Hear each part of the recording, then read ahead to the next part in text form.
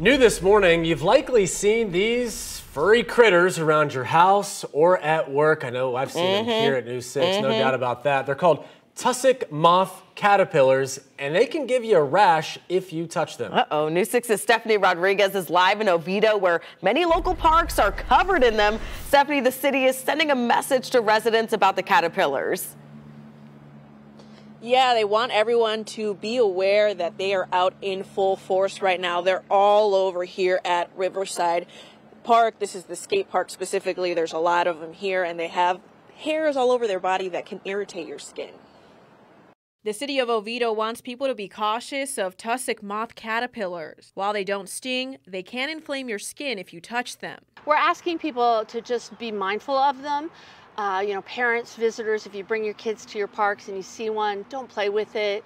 They feel like fiberglass on your fingertips if you touch them. The Florida natives come out this time of year. They cover trees and structures, finding a place to make their cocoons. So caterpillars are an incredibly important piece of our ecosystem. They're food for all sorts of creatures. Insect experts like Adam Dale say if you need to move them, use gloves or an object like a credit card to avoid contact. They have little spines on them and they can break off into your skin, and that causes the primary skin irritation.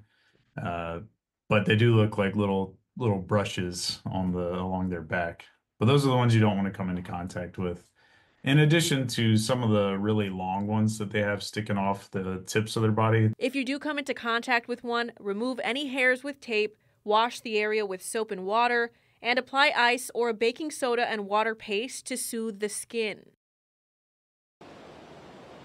So yeah, guys, even their cocoons have those little hairs on them, and they can cause the same effect. They are starting to cocoon now. We're seeing them all over here. As we said, we saw some at the station as well. So if you're looking to get rid of the cocoons, you need to maybe use a broom and don't touch them directly. Reporting live in Oviedo, Stephanie Rodriguez, Getting Results News 6.